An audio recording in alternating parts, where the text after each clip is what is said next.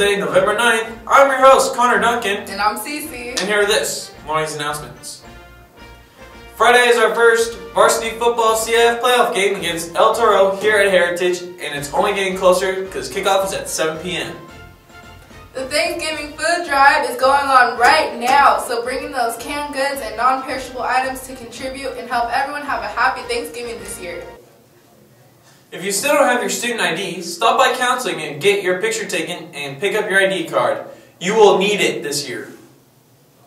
And wow, the Marine Biology Club is dissecting a squid today, and you are invited to watch. If you're interested, go right after school to Mr. Bauer's room in W128 to see how that's done.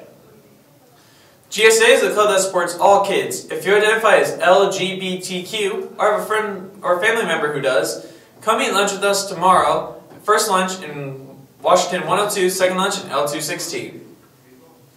And there's a new club on campus called Code Med. It's for anyone interested in the medical career. And there will be an emergency room doctor speaking today about his profession. So go right on over to STEM 120 after school from 3:30 to whenever it's over. Nerve to Serve Club meets in Washington 107 from 3:20 to 4 p.m.